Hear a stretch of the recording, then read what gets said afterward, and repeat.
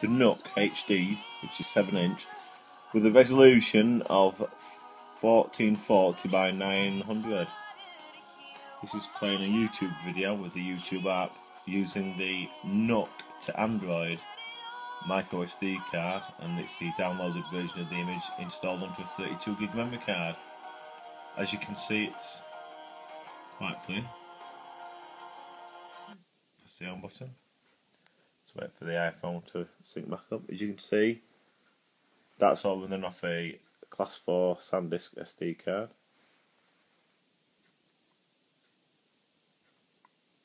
I'm getting about 2,400 in quadrant, but as you can see, all the games are there. Pretty nippy.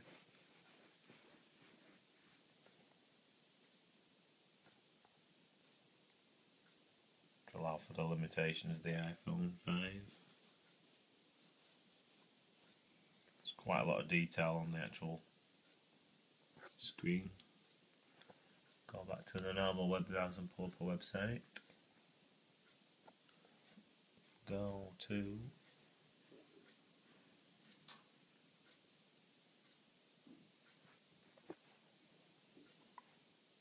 you can see, it's a Cobalt. Right, let's have a look. Keep saying Cobalt. Should be saying Cobalt when it's not a Cobalt. It's the Nook. As you can see, the blue bar at the top showing it loading. The screen is a lot brighter than what this video makes out. It's a hell of a lot brighter than what this video makes out. Here we go. Not quite fully loaded, but it's. And then if I turn it this way, you can actually, if the iPhone focuses, you can actually read the text on it, thanks to the 900 resolution.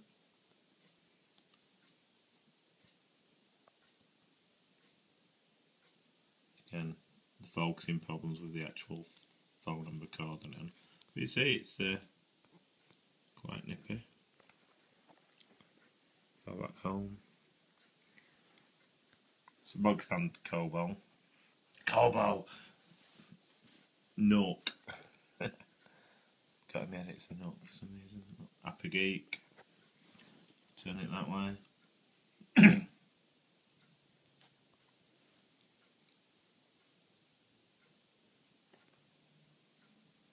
Again, nice and smooth. It does freeze now and again, but remember, it is a SD card which reading and writing to all the time. It's not the internal NAND memory.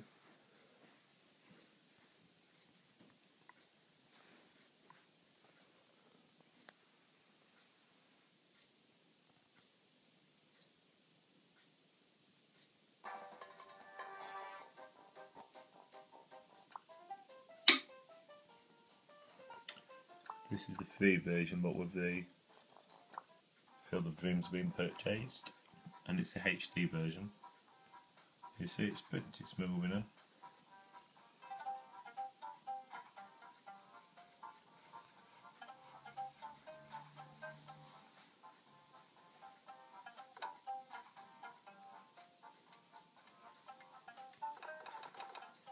What's that one? It's a bit hard to do when I'm holding it with my hand.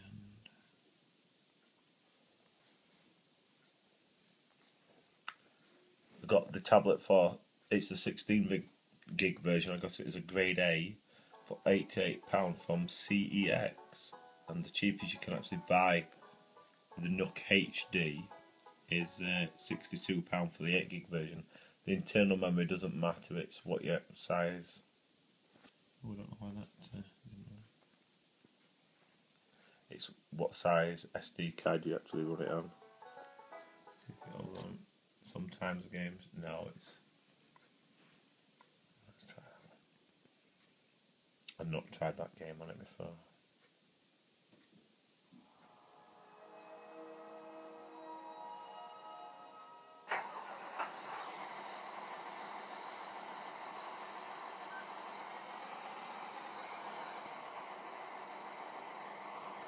This does work, but again it's hard to do with only...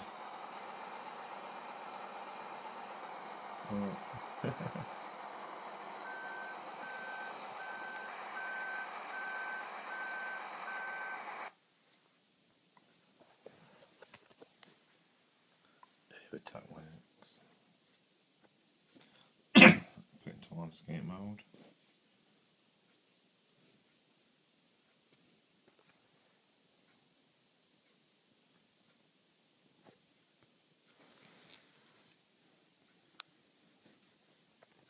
Here we go.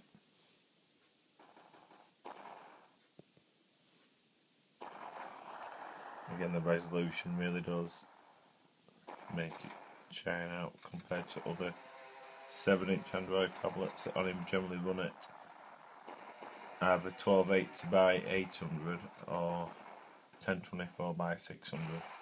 Again, this is 1440 by 900.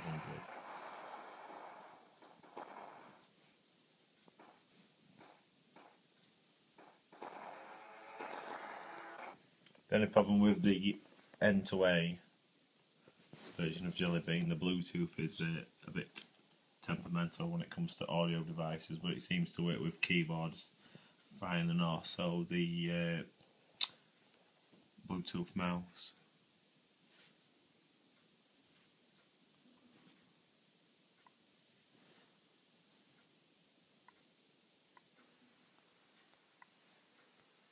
See if I've got quadrants on it. Yeah. Just do a quick test on that.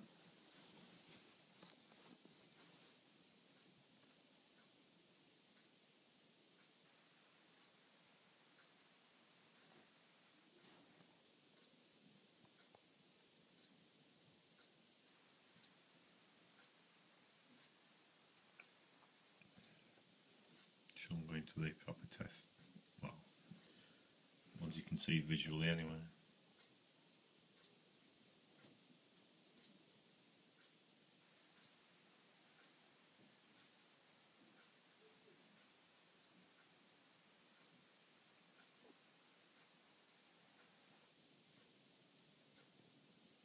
Here we go. Excuse me. Look at the frames per second on the bottom.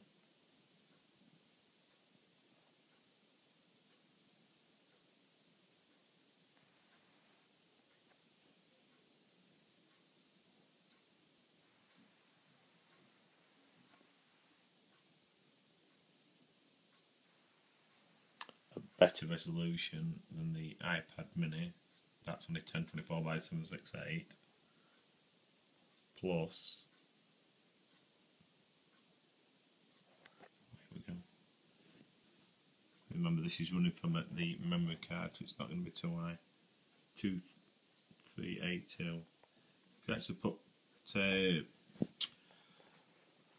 the Google Play Store on the Nook through the information you can get off XDA forums.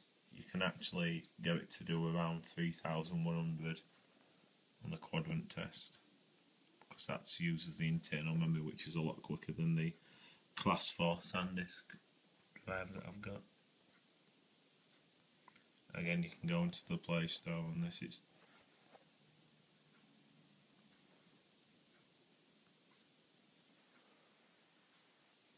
see how clear that screen is. It's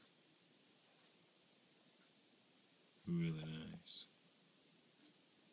And for £88 plus in the UK, well, it's $20, works out about, currently about just over £13 plus the price of the memory card to get the N2A. And a lot more games will work using this method than what they will using the one where you write the Google Play Store to the actual Nook itself, so the Nook software is still on it. And on this one, all you do is take the memory card out and it'll boot back into the Nook operating system.